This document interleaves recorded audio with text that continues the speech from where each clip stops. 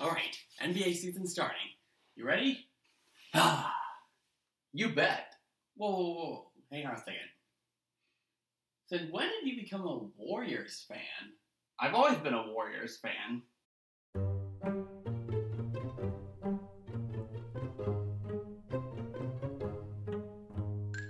I grew up with the Dub Nation my whole life. Born and raised in the Bay. Dude, you're from Iowa. Yeah, but my father's brothers, nephews, cousins, former roommate is from the Bay Area. Okay, well, if you like the Nets, how did you start liking them? Easy. I was born and raised in New Jersey while they were still there, and I went to several games when I was a kid.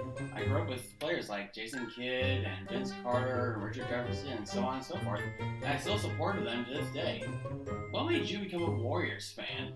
Oh, their logo is cool. Curry is better than LeBron. I like their playing style, and their jerseys are split. Alright.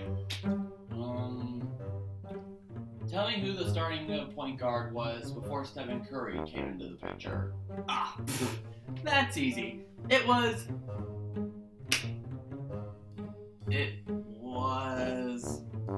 2 hours later. It's Baron Davis.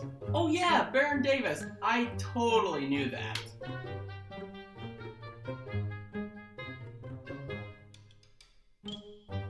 Hey, is this you?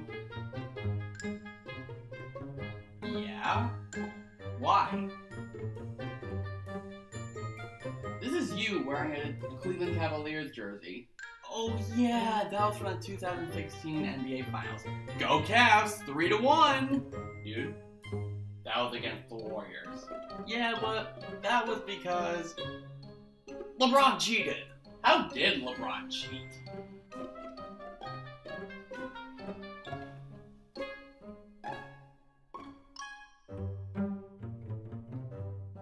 That's right, we got 6 titles. How many does your team have? Well, it doesn't matter, because at the end of the day, we'll always be the best. They hate us because they ain't us.